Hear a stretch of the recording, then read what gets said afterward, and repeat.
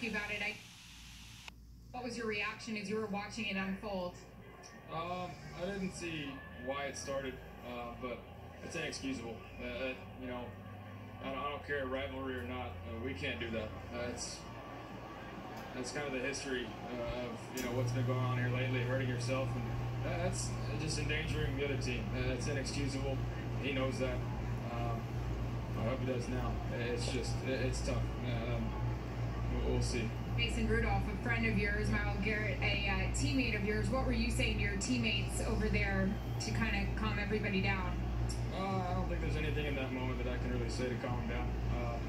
You know what? The reality is he's going to get suspended.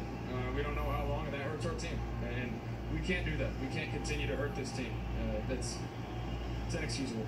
Moving forward, you do get the win tonight. I mean, despite obviously ending the game like that, and this is what you said. You wanted to finish the second half of the season strong. What can you build off of what you were able to do offensively?